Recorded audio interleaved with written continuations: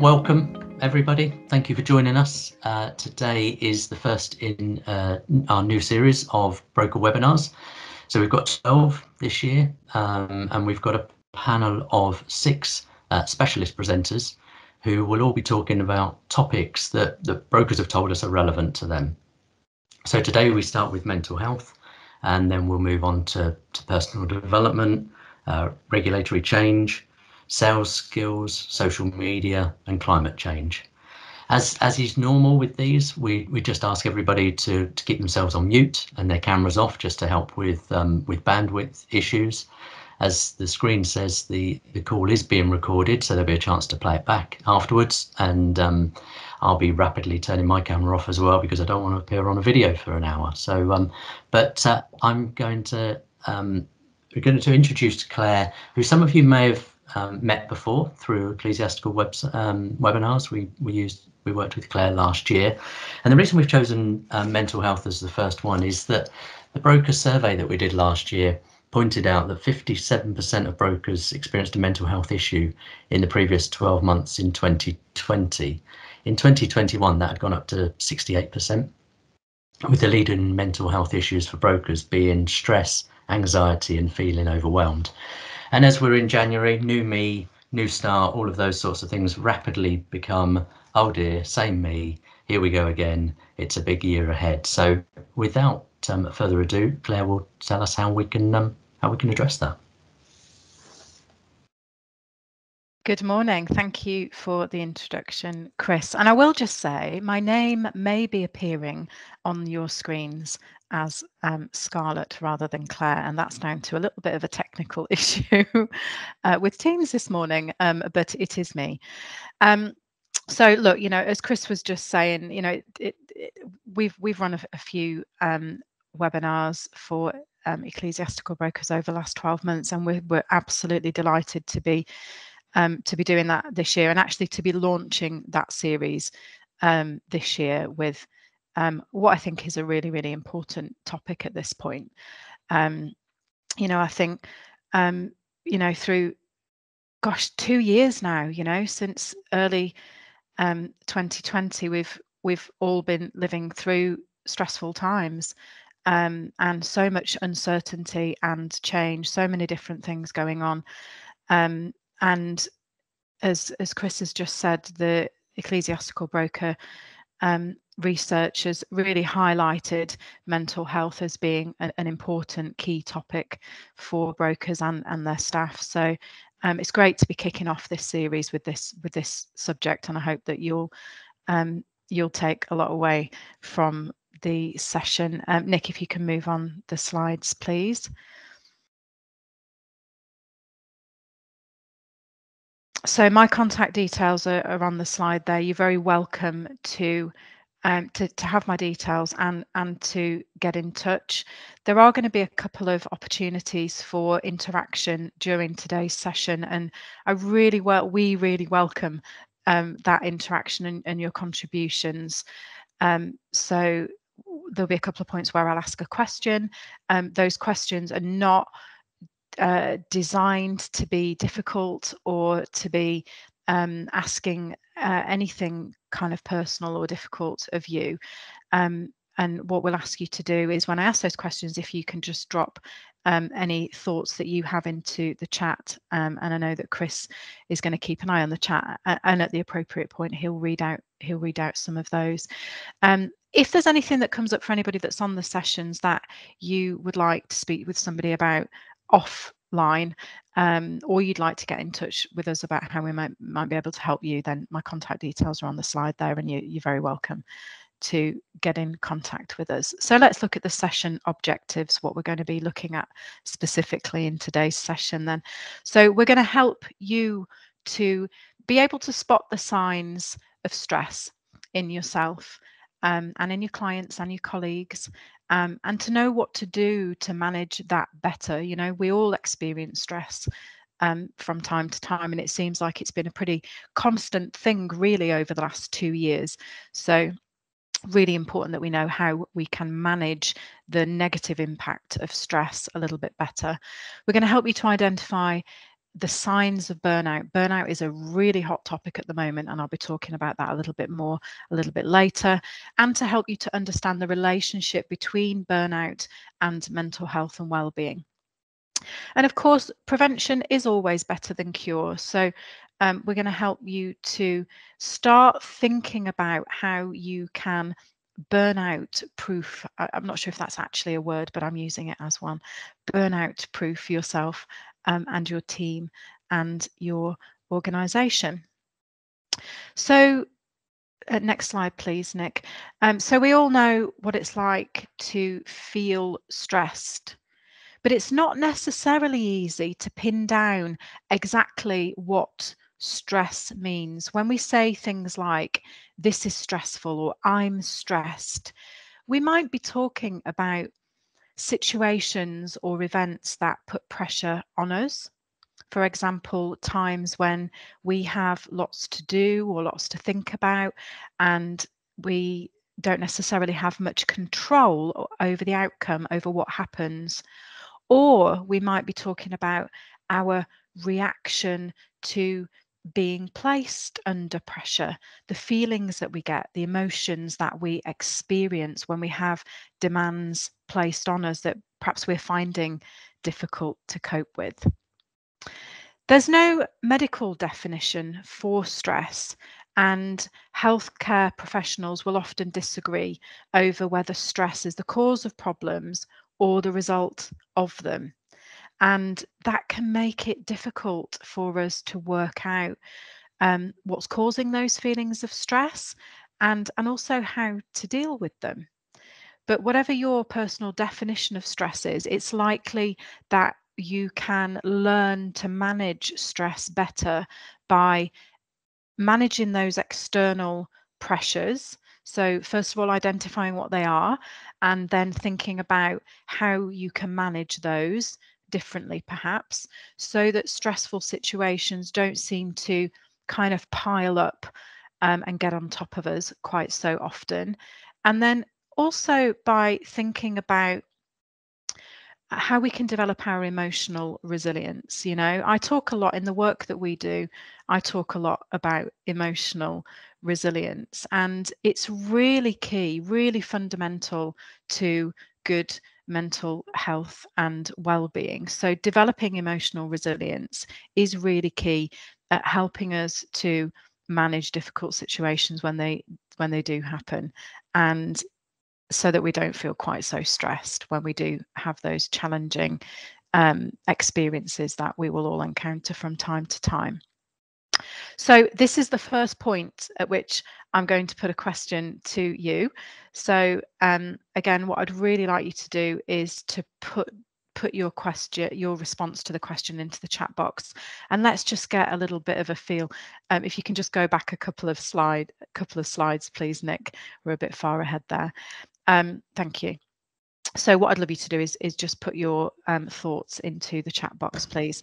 So my question to you, is stress a mental health problem? So do you think that stress is a mental health problem? And let's see what you think.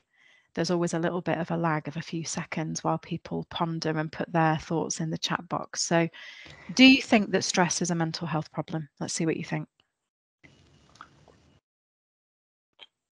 So I don't think you can see the responses, Claire, can you? So No. so we're getting a lot of yeses. Yeah.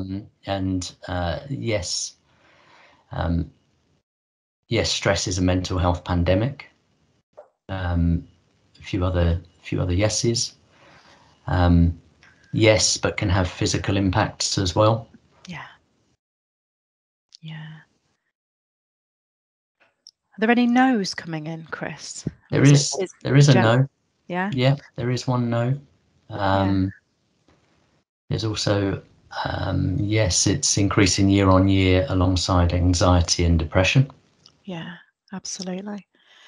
So, you know, some mixed thoughts there, and that's normal, you know, that's to be expected. We all have our different perspective on anything really relating to mental health and well-being, because we'll all have our different lived experience. We may or may not have our direct lived experience of any of these subjects that we're talking about, or we may have had friends or colleagues that have experienced some of these things. But when we're talking about stress, you know, being under some degree of stress, feeling some degree of pressure is a normal part of life. It helps us to take action. It helps us to feel energized and get results. It prevents inertia. You know, for most of us, if we didn't have any pressure at all, we probably wouldn't achieve very much, except perhaps watch an awful lot of Netflix. So, you know, a little bit of pressure, a little bit of stress is healthy for most of us. It's a good thing, keeps us moving, keeps us motivated. But if we often become overwhelmed by stress, then those feelings could start to become a problem for us.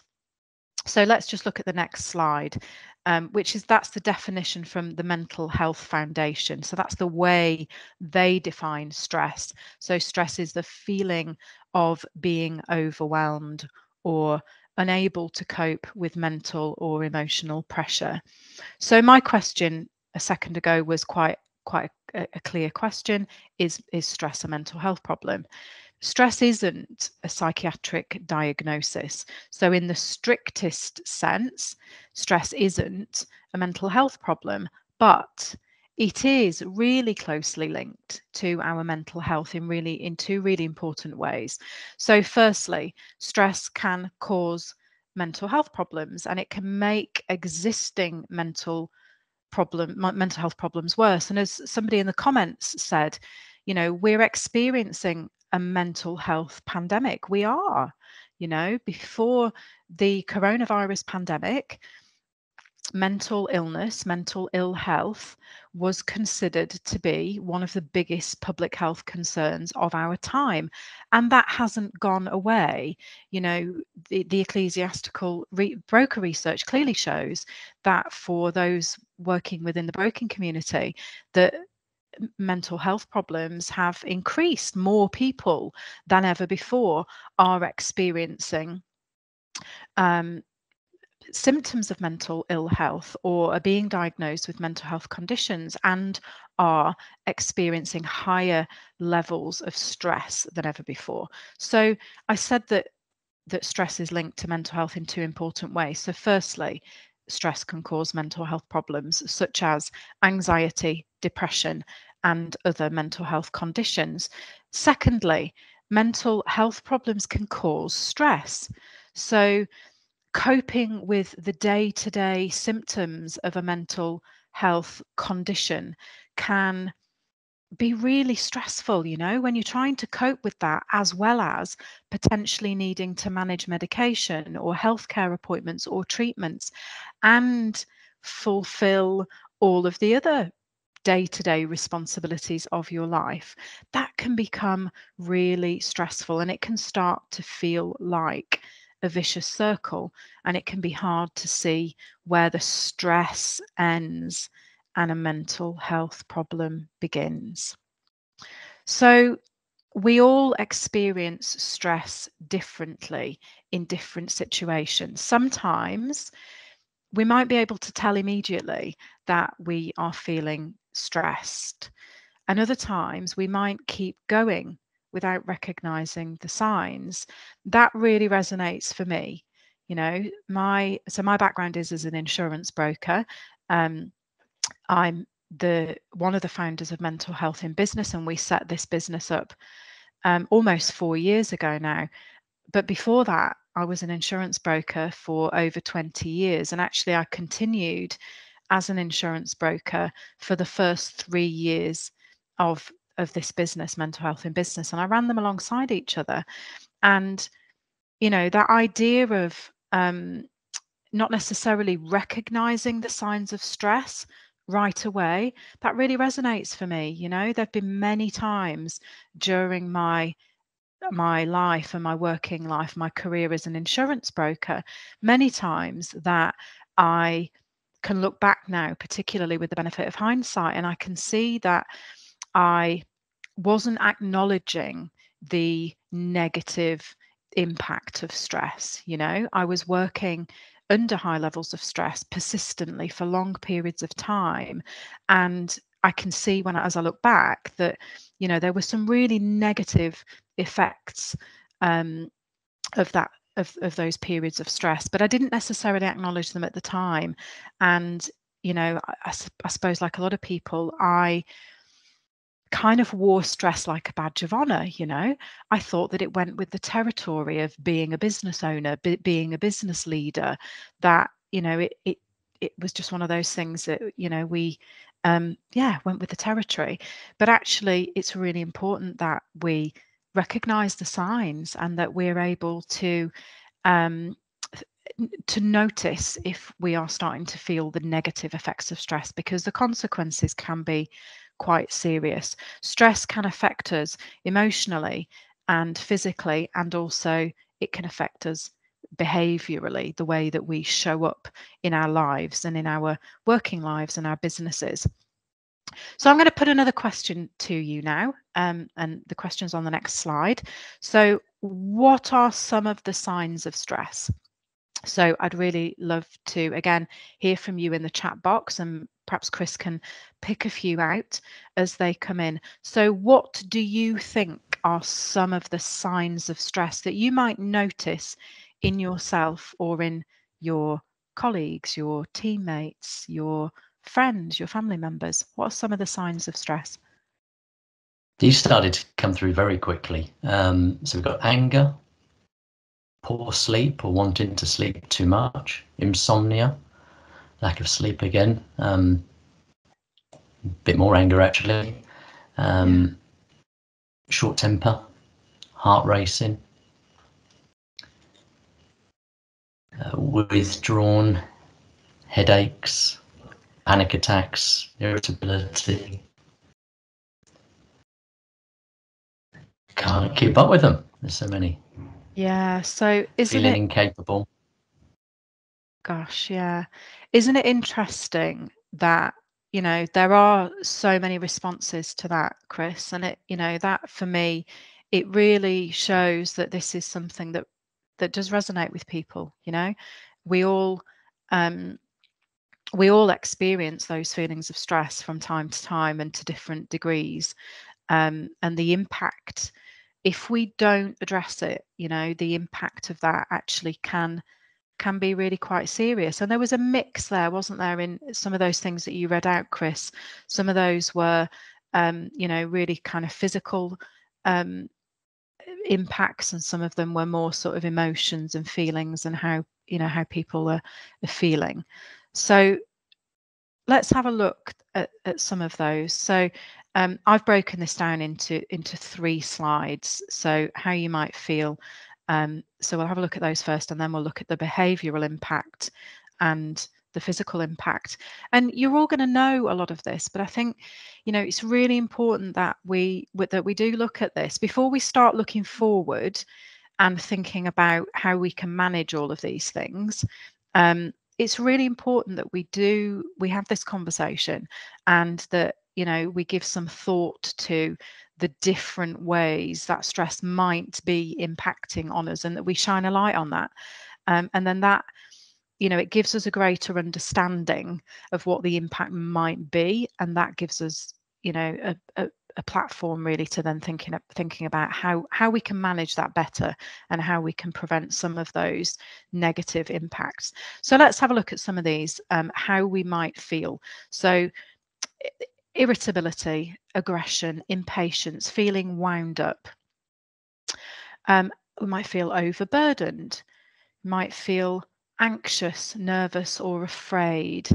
Might feel like your thoughts are racing and you can't switch off.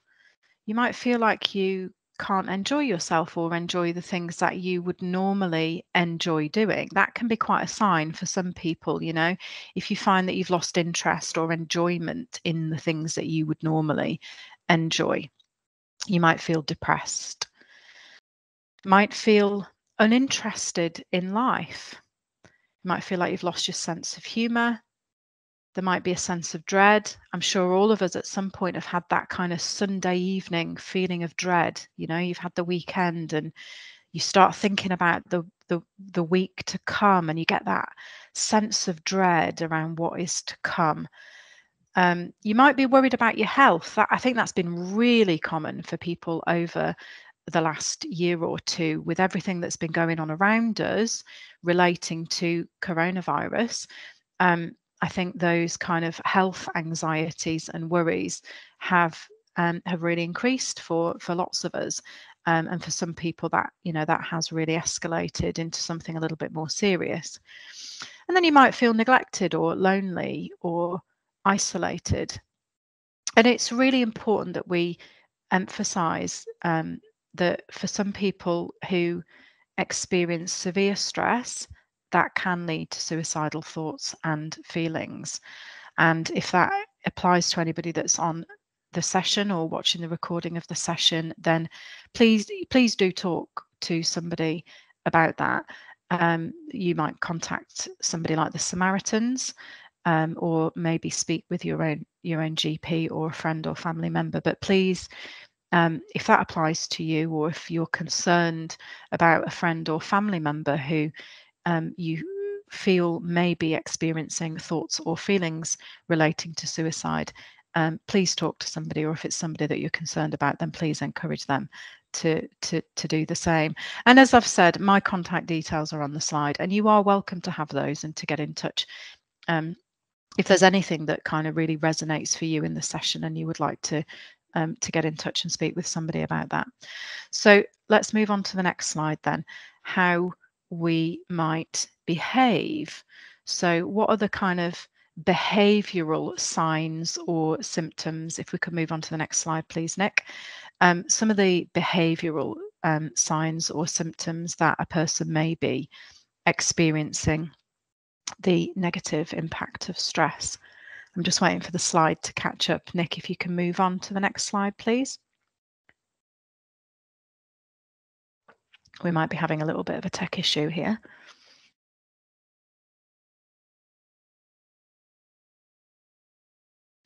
Nick, are you able to move on to the next slide, please?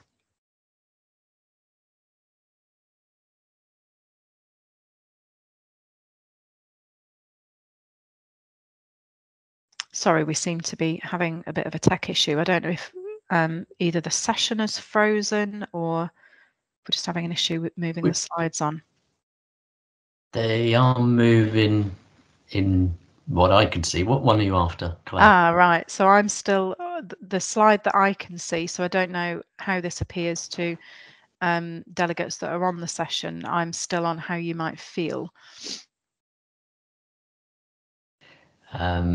It's moved to how you might be physically. There was one on how you might behave. Is it the behave one that you want? Yeah. Sorry, Chris. I think Nick may have just taken the slides down and started them up again. There we go. Yeah. Yeah. Thanks we for did that. There was a lot of people in the chat agreeing with you about Sunday nights as well. Sunday nights being the worst night, and statistically being proven to be the night people get the worst sleep as well. So yeah, and it makes sense, doesn't it? If you're able to kind of switch off, hopefully switch off at the weekend, and maybe just forget about the things that are causing those feelings of stress, and then we get to Sunday night and you start thinking about, gosh, what's my week going to be like? What have I got to face and deal with this week?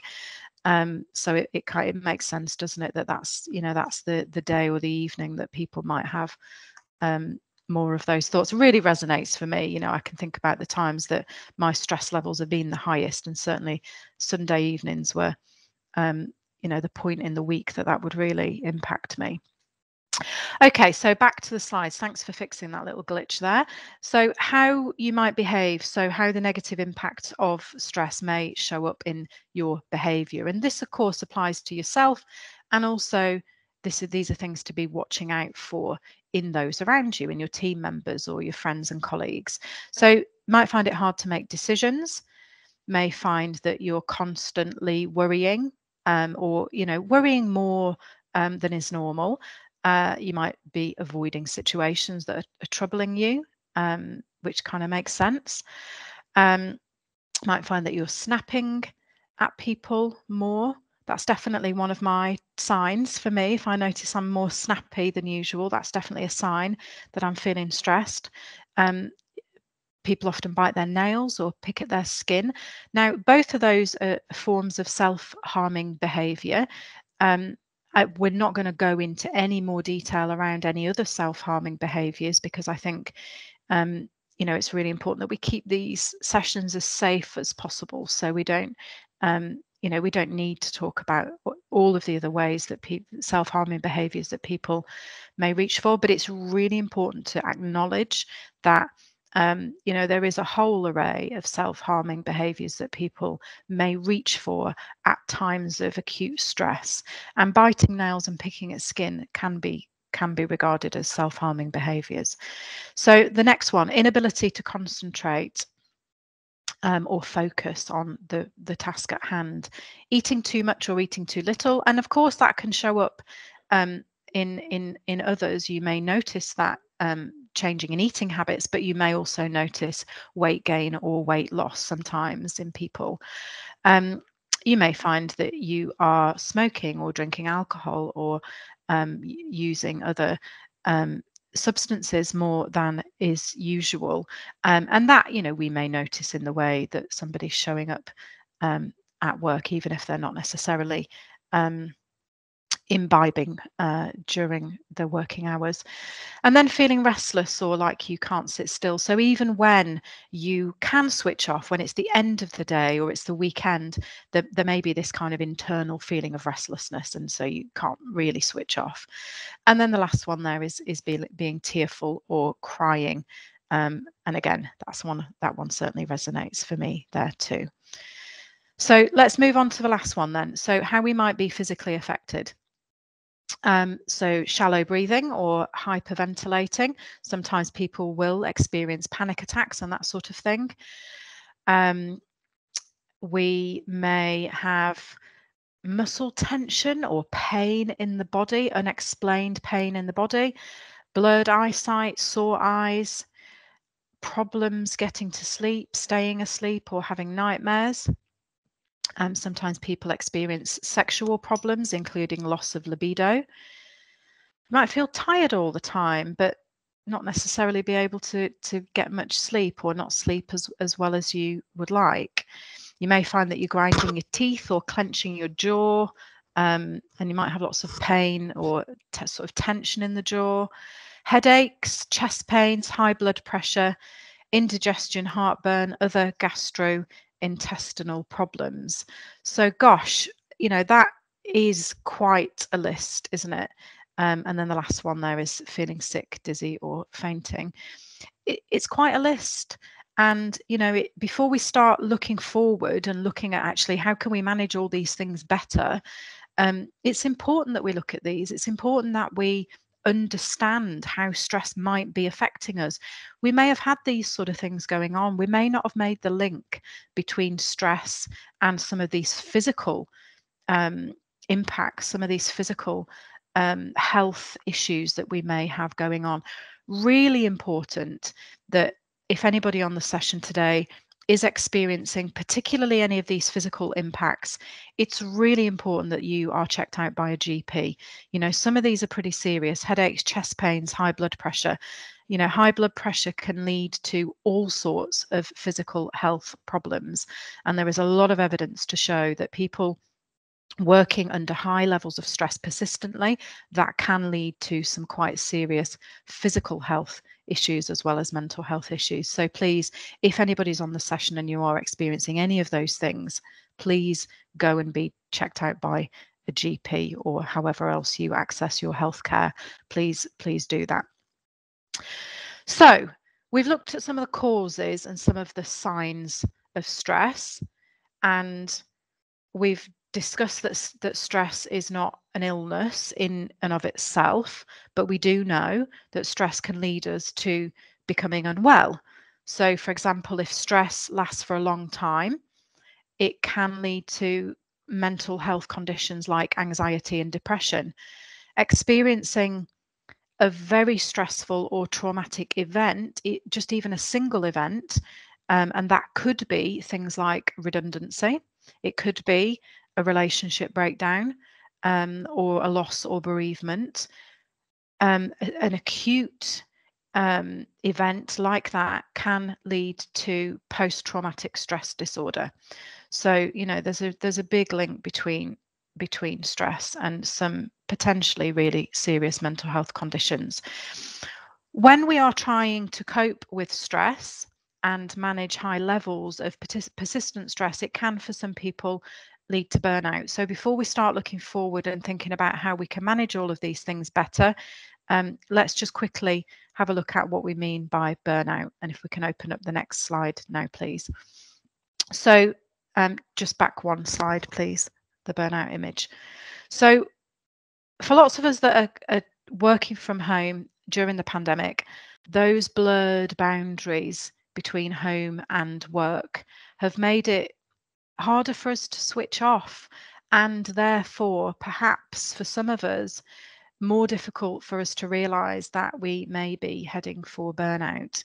And in fact, there was a recent study by Monster that found that 69% of employees working from home, or that have been working from home a lot of the time during the last 2 years, are experiencing symptoms of burnout. 69%.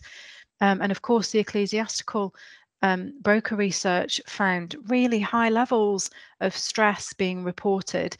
And it's unsurprising when we consider how many of us have been juggling over the last 2 years all these different responsibilities, juggling busy work schedules, trying to work out how to use all of these different platforms that we've had to use, Teams and Zoom and all the others. Constant Teams and video calls, and some of us have been homeschooling and all of those different things. It's been a really stressful time. So many of us will know somebody either in the last 2 years or at some point that's had to take a break from work due to burnout. But what is it? What exactly is burnout? What does the term burnout mean to you? Let's move on to the next slide, and let's just open that up as a question to everybody that's on the session. So, what does the term burnout mean to you? When you hear that word or that term, what comes to mind? What do you think about? What does it mean to you? We've got mental exhaustion. Yeah. Exhausted, incapable of functioning normally. Yeah. Reaching a breaking point and being unable to carry on. Can't do any more, need a break. Exhausted is reoccurring a few times. Feeling tired and sick all the time, lack of energy to do the things you usually enjoy, like running or socialising. Yeah. Reaching your limit and shutting down. Feeling helpless, totally immobilised by being so overwhelmed. Yeah, great. Thank you for reading some of those out, Chris. So again, it means different things to different people, but there's a lot of common threads there, aren't there? The idea of exhaustion and reaching our limit, and a lot of us have been close to that at some point. So the term burnout was coined in the 1970s by the American psychologist Herbert Freudenberger, and he used it to describe the consequences of severe stress and high ideals in the helping professions. So first of all, when it was used in the 70s, it was used in connection with mainly doctors and nurses and other people working in helping professions who would often sacrifice their own well-being in order to help others. Nowadays, it's used more broadly. And it can affect anyone, in any profession, in any role. There are different definitions if you look at how various professionals within mental health and well-being and mental health services define burnout. There are some different definitions, but all of the different definitions seem to share the idea that the symptoms of burnout are thought to be caused by work-related stress in the main, and then potentially some other sources of stress. And that could include things like caring for a family member. So next slide, please. We're going to look at just quickly some of the main areas of symptoms that are considered to be signs of burnout. And then we're going to start to think about how can we look forward? How can we prevent all of this? You know, how can we improve our mental health and well-being and our resilience and make sure that we are as well equipped as possible to cope with future adversity? So there are three main areas of burnout, and the first is exhaustion. So that came up over and over again in your comments. People who are affected by burnout feel drained and emotionally exhausted, unable to cope, tired, down, and they don't have enough energy to meet the daily demands of their life. They will almost certainly experience physical symptoms that include things like physical pain that doesn't necessarily have an obvious physiological cause, and gastrointestinal problems and things like that we've already talked about. So the second area of signs or symptoms is alienation from work-related activities.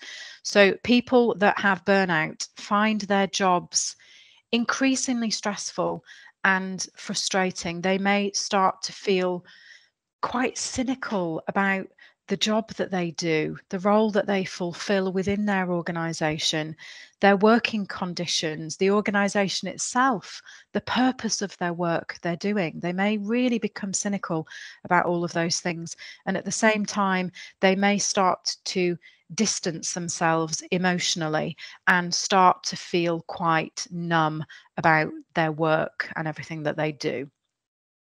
So then the third area of signs or symptoms of burnout is, of course, reduced performance. And that's kind of obvious, really.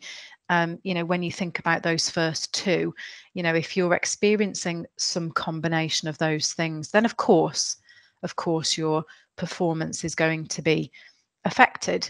So burnout mainly affects those everyday tasks at work, at home, and when caring for family members. People with burnout are really negative about their tasks. They might find it hard to concentrate, and they are going to feel quite listless and lacking in creativity too. So those are the kind of main areas of signs or symptoms of burnout that you might notice in someone. So we're going to start looking forward now. You know, hopefully, you know, that it's been helpful just to really put a spotlight on, you know, what do we mean by stress? What do we mean by burnout? What are some of the ways that these things can affect us? And now let's start looking forward and thinking about how can we improve our future well-being? How can we burnout proof ourselves looking forward? If we can move on to the next slide now, please. So again, I'm going to put a question to you, and I'd love just to see some thoughts or hear some thoughts from you before I then share some ideas with you. So what do you think are some of the ways on an individual level, so thinking about you as an individual, what do you think are some of the ways that you can achieve a better work-life balance, or can manage your stress levels better, so that you can have better well-being and avoid burnout? So what do you think are some of the ways that you can manage stress better, that you can protect your well-being and avoid burnout, and have better mental health and well-being going forward? Let's see what you think.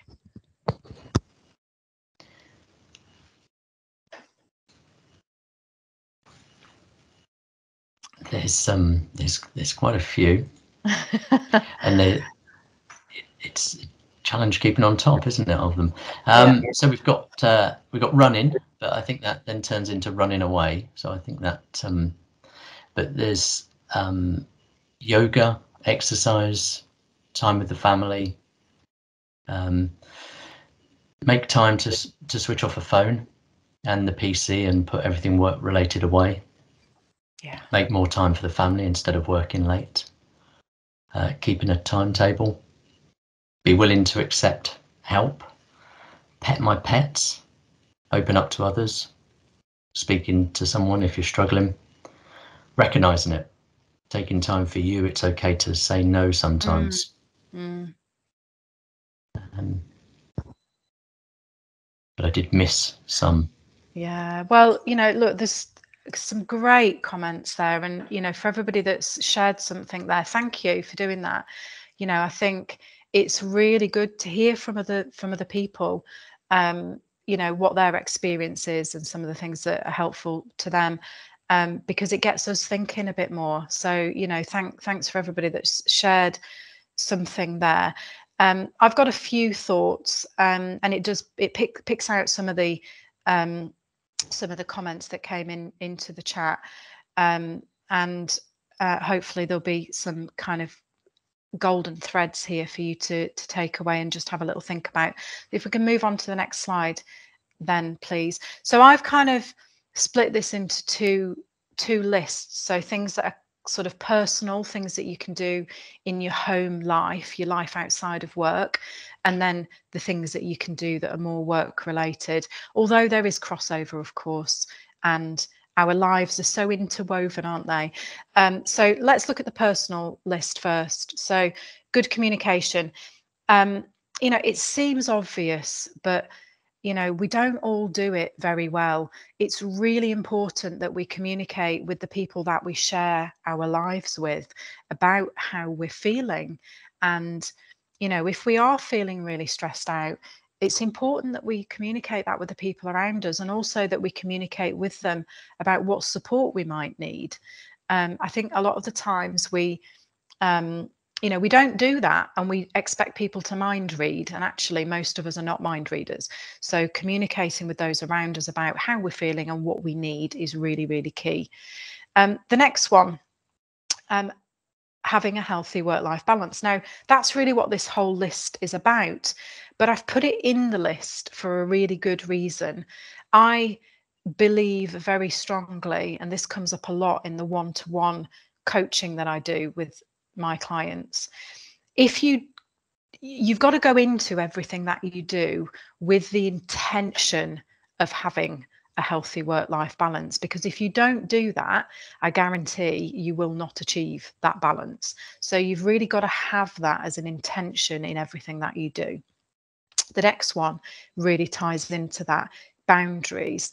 If we're going to have a better balance, if we're going to create the time in our lives for the things that we need to do for ourselves, we've got to get good at communicating our boundaries and putting healthy boundaries in place and communicating with the people around us about those boundaries, and then that will help us to find the time that we need for important things like self-care, which is the next thing on the list. I'm going to talk a little bit about self-care in a moment or two, so I won't spend any time on it just now, but I'm going to come back to self-care because I think that we often misunderstand what we mean by self-care. So we'll come back to that. Support network. We all need some people around us that can give us support as and when we need it, and giving a bit of thought to that. Do you have that in place? Who is your support network? Do you invest the time and energy that you need to in those relationships? I think that's important. Rest and reflection. I'm seeing a lot of people talking about rest at the moment. Really interesting. I'm seeing quite a lot of lifestyle coaches on social media talking about rest. There's lots of talk about all the the good stuff that we need to do health wise and exercise and all of those things, but time for rest is just as important as that. And are we getting the time that we need in this busy time that we seem to be in? Are we actually getting that? And can we make some little adjustments to create that time for a bit of rest and reflection? The next one, time out, time off. There is nothing heroic about not taking annual leave. And I'm saying this as much to myself as to anyone else. It's really important that we take time off, time to recharge, and, you know, time to just completely switch off from everything. That's really, really important. The next one, exercise. And then the next one, healthy eating. We all know that exercise and healthy eating are good for our physical health and well-being, and they are also really good for our mental health as well. You know, factoring in some time for exercise every day can be a great distraction from the stuff that's bubbling away in our minds. You know, getting out and focusing on something else other than the you know, the big list of things to do can be really important. And also healthy eating. There's a really strong link between the microbiome in the gut and mental health, and lots of research around that. So, you know, having a little bit of a focus on diet and nutrition, you know, can be really important for our mental health as well as our physical health. Hobbies and interests, that was something that came up quite a lot there in some of the comments in the chat box. Reducing screen time, you know, I think that's been a big one for me. You know, factoring in time away from our computers and away from devices. I have a curfew on screen time in an evening, because I found that if I don't, then that really has a negative impact on my sleep, and that in turn really has a negative impact on my mental health. So just having to think about, you know, how much time are you spending staring at a screen and on devices, and, you know, can you make any adjustments there? That can be really helpful. The next one, access the EAP or whatever internal support is available within your organization. You know, most organizations now, even smaller organizations, do have some form of mental health support that is available. And that could be an employee assistance program. It could be private medical insurance via which you can access counseling or access to psychological therapies. There may be mental health first aiders, mental health champions within your organisation, and if there aren't, then get them to come and talk to us and we can help with that. But just find out what's available and make sure that you are accessing it if there is any support that's available.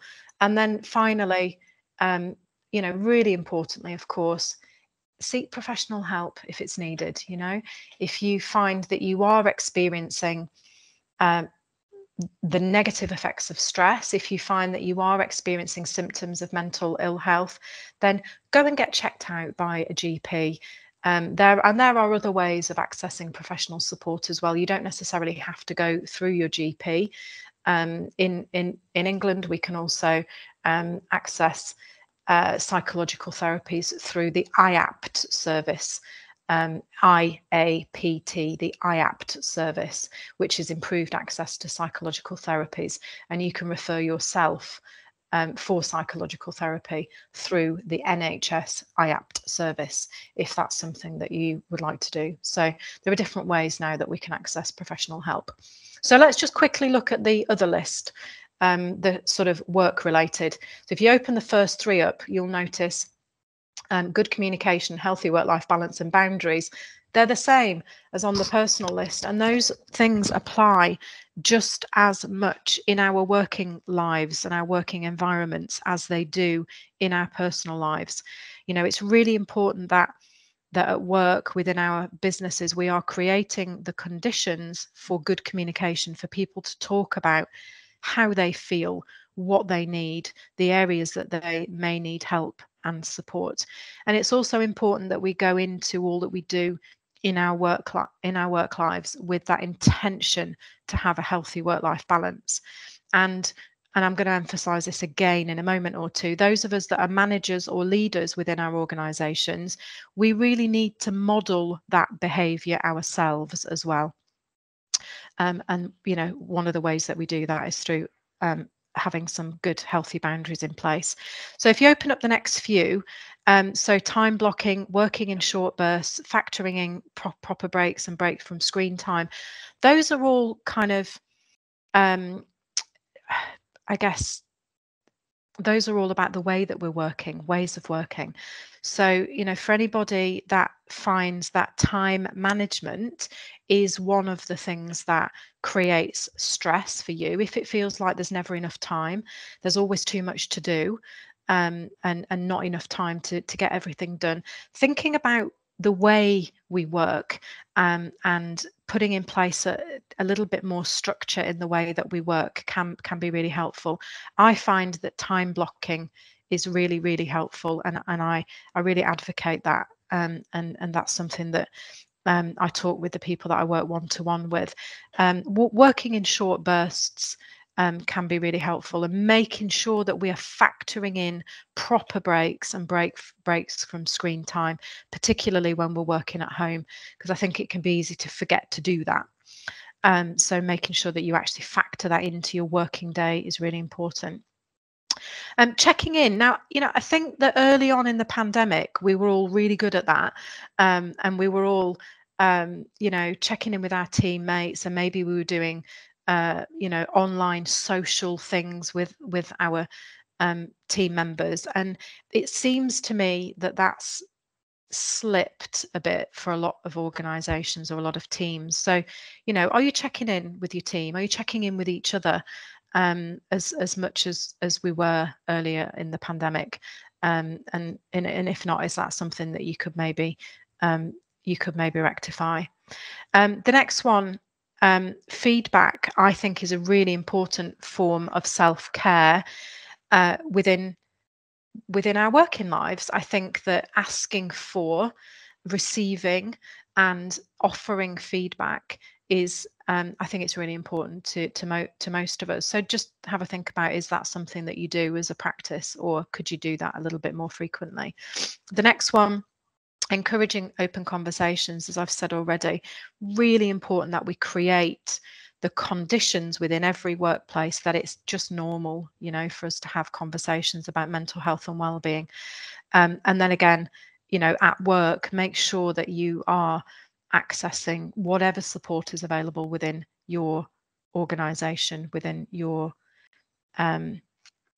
business, your team, and if you're a team leader or a manager, making sure that you're sharing that information with your teams, and making sure that they know what's available to them too.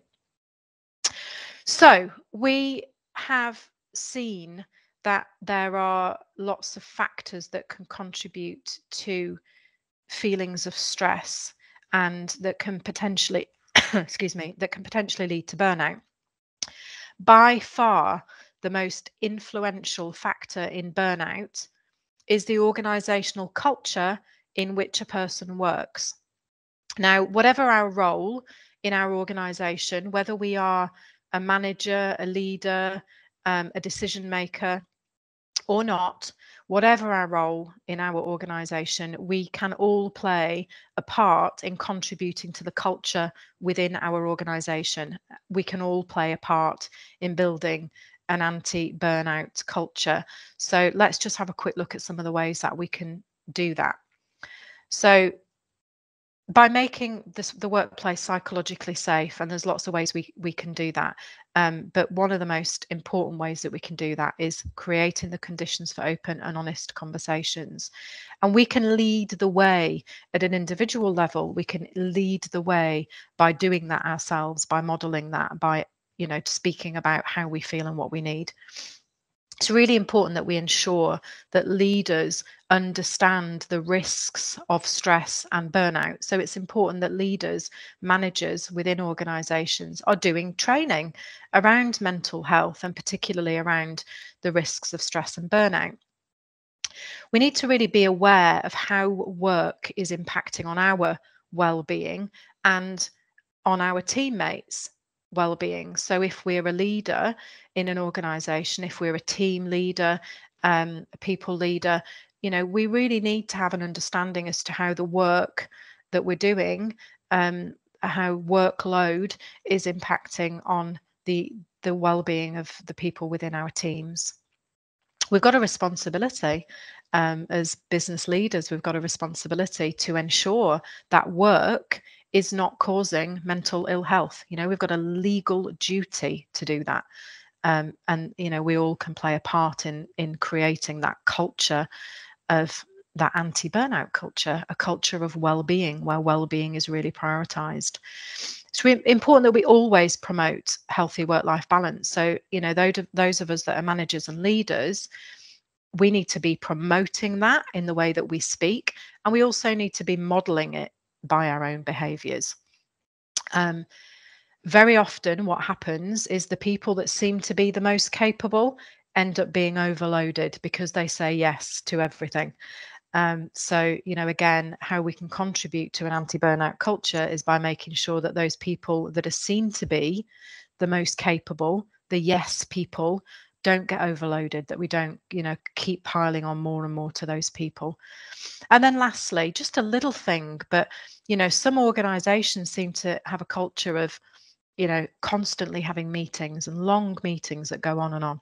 So, let's have a culture of, where we really think about, is this necessary? Do we need to have a meeting about this, or is there a different way that we can deal with this? And where, when we do have meetings, we keep them short, we keep them to the point, so that people have, more time in their day to do the things that they need to get on and do. So one last thing that I want to quickly look at before we wrap up for the end of the session, and that's just a little piece around self-care. So if we can just go to the next slide, please.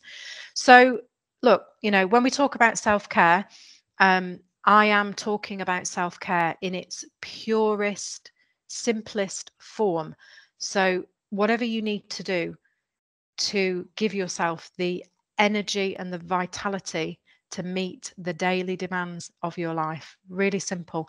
I think often it gets convoluted or conflated, and I think often we make it into something much bigger.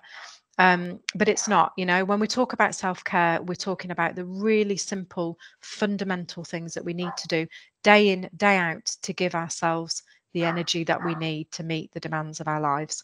So on the slide, there's 5. Sorry if you can hear some noise in the background. There's a dog barking loudly in the background.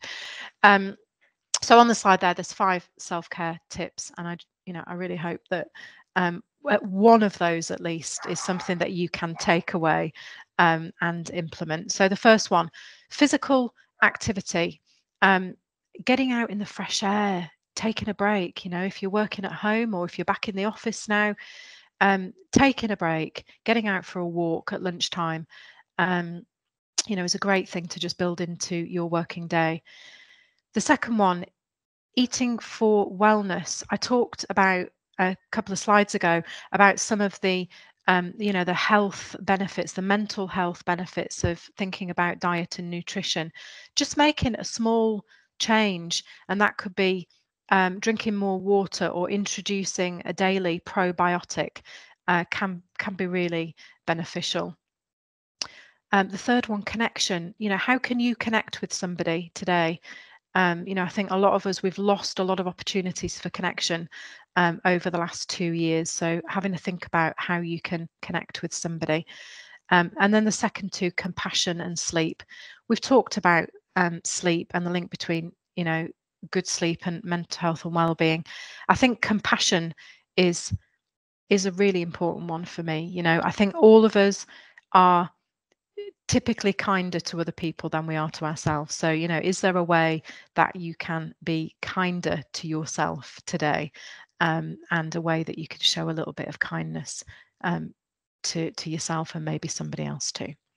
So that's it from me. I'm at the end of kind of everything that I wanted to cover off in today's session, and we're at the end of our time. So if there are any sort of last minute questions before we wrap up, I'm very happy to take them. But otherwise, we will wrap up the session, and thank you for your time.